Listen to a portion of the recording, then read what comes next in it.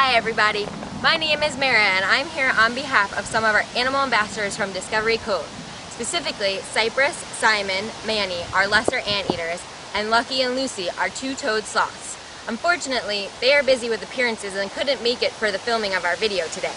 These guys are so important to representing our park that their schedules are actually completely booked for the rest of the year with school events and charity events.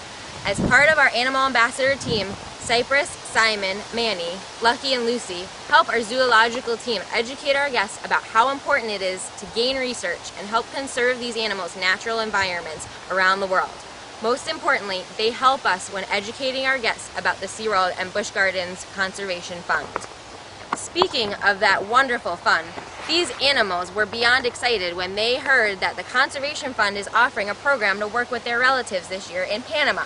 But I had to break the sad news to them that they were booked with appearances and meet and greets for the rest of the year and would be needed in Orlando. So none of them were able to apply for this trip. At first they were all disappointed, but then they came up with an incredible idea. They all decided that if none of them could go and represent our park, there was only one team member they would want to go in their place. It was unanimous. Me!